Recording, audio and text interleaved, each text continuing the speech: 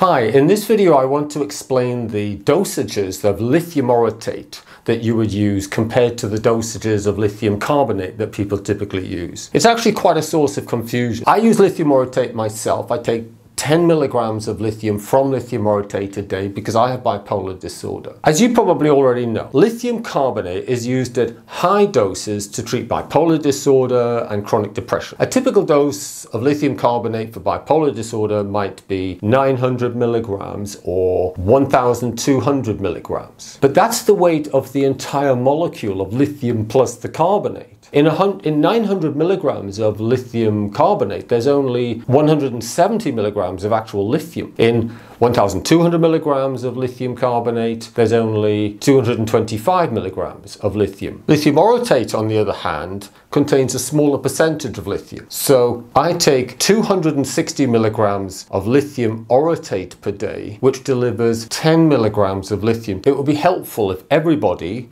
from doctors and pharmacists through to supplement manufacturers, used a standard way of writing down the weight of the lithium in whatever medicine they're using. But unfortunately they don't. So doctors and pharmacists write a prescription saying lithium when they're giving the weight of the lithium carbonate, so you get a high number like 900, whereas a lot of supplement manufacturers will put on their bottle just the weight of the lithium, so they get a much smaller number, 5 or 10 milligrams over here, whereas over here could be 900 or 1,000, 1,200 milligrams. The real numbers would break down like this. You might be taking 170 milligrams of lithium from carbonate for bipolar, whereas from orotate you might take 10. It's still a big difference. It's 1/17 or about 6% of the dosage.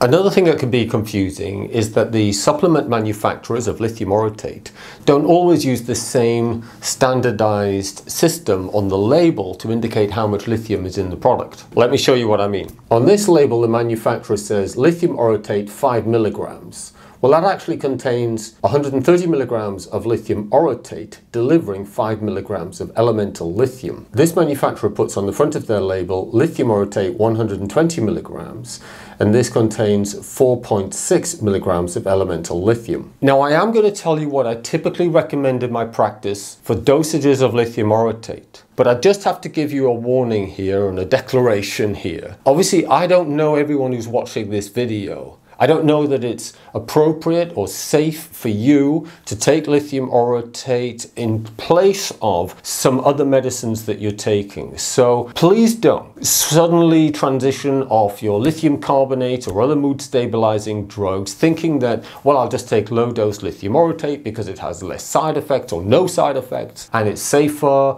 and this is going to replace the current medicines I'm taking. Do not, under any circumstances, give up any medicines that you need to keep you safe and stable without proper supervision. Having now said that, if your goal is to just look after your brain, to keep it healthy and slow down the aging process, keep it in peak condition, then I would recommend a typical dosage of 2.5 to 5 milligrams. If your goal is to upregulate or promote and boost your neuroplasticity, perhaps to recover from a brain injury, perhaps you're suffering from cognitive decline or some memory decline, perhaps you wanting to boost your neuroplasticity to accelerate your recovery from drug withdrawal, whether it be prescription drugs such as benzos or recreational drugs, then I typically recommend a dosage of between 5 to 10 milligrams of lithium from lithium orotate. If, however, you have bipolar disorder or chronic depression, I'm typically recommending doses between 10 milligrams to 15. For short periods of time, I'm very happy to go to 20. I think that's completely safe. There are practitioners in the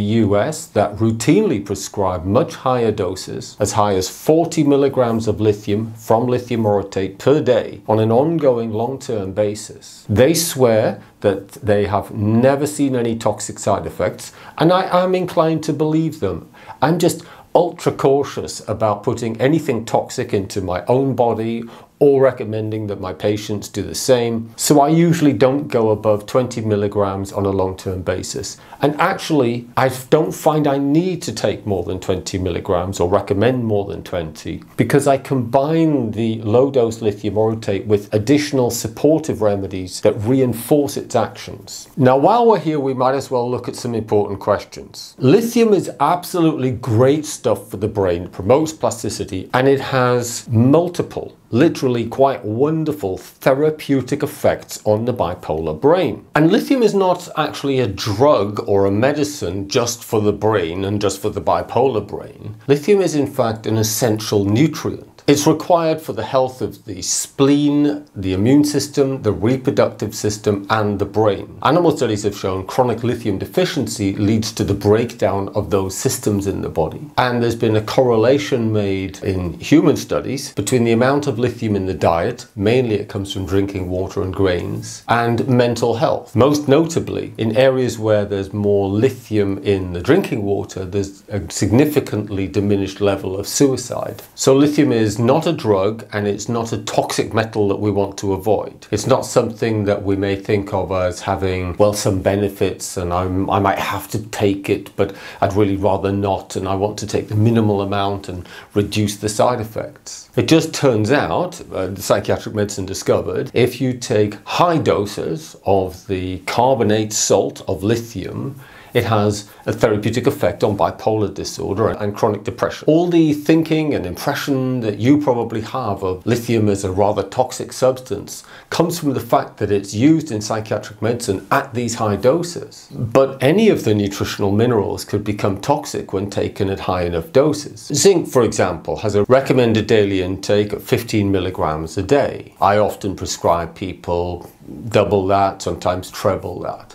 But if I suggested to somebody to take 17 times or more the recommended daily allowance, then you would be actually taking toxic levels of zinc, in fact more toxic than the lithium. The problem with using lithium carbonate is that in order to deliver enough of the lithium from a carbonate source into the cells of the brain, you have to take such a high dose to push it into those cells that you're bouncing up against the toxic level. There's a very narrow margin between the therapeutic dose from lithium carbonate and the actual toxic dose. And it's not toxic to the brain, it's toxic to the thyroid and to the kidneys. It appears that lithium orotate delivers lithium to the cells of the brain where we want it more efficiently than lithium carbonate. So we don't need to be taking such a high dose in the whole body, in the whole systemic blood, pushing it into the cells of the brain, and thereby with that high dose risking kidney toxicity and thyroid toxicity. Now, something we need to be clear on is that there is scant little research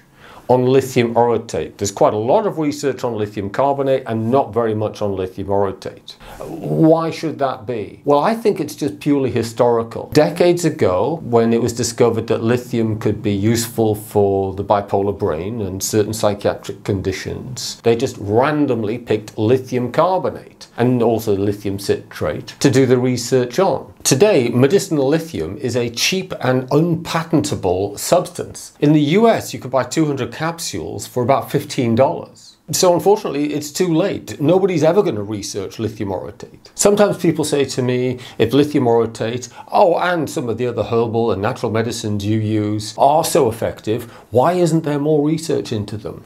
To which I say, you've got that question the wrong way around. If you can't recuperate your money by patenting a substance, why would anybody research lithium orotate or other natural substances?